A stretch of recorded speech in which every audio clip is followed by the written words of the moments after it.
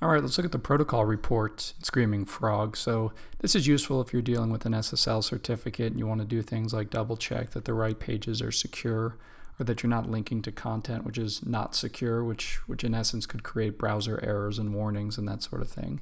So we're just going to jump over to the protocol report, and we switch to a site that has an SSL certificate for the example. In this demo, we've got a couple different filters. We can look at all of the different secure pages simply by choosing HTTPS. And then we could look at all the pages which are not secure by looking for HTTP.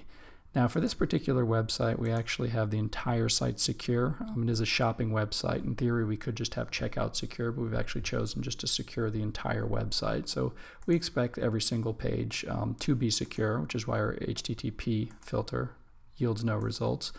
But one of the features that you might want to keep in mind here is just looking at your own internal stuff if certain files aren't secure. Is just to go ahead and choose HTTPS, and then within search type in your domain. One thing to notice that this report does actually bring in external files as well. You'll see Google here, for example. The reason it does that is even if you're referencing an external file that is not secure on a secure website, again, you can get browser errors. So if you did want to filter just for your own domain, for example, you could just start typing it like this, and you can sort of exclude all of those external domains. So again, not useful for everybody, but if you are dealing with SSL certificates, it's a good report to sort of check up on things.